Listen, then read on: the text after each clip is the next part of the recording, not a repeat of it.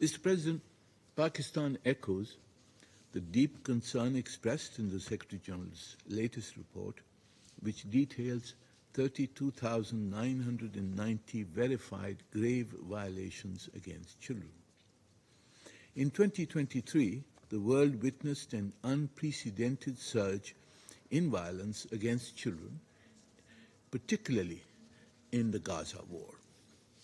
According to the UN High Commissioner for Human Rights, the number of children killed in international armed conflicts tripled in 2023.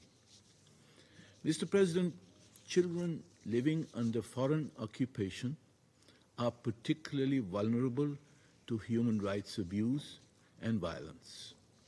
The report's most glaring and persistent failure and double standards has been its selective omission of certain situations, most importantly, the children of Palestine. It has taken the killing of 14,000 children in the Gaza war for Israel to be included in the report's list.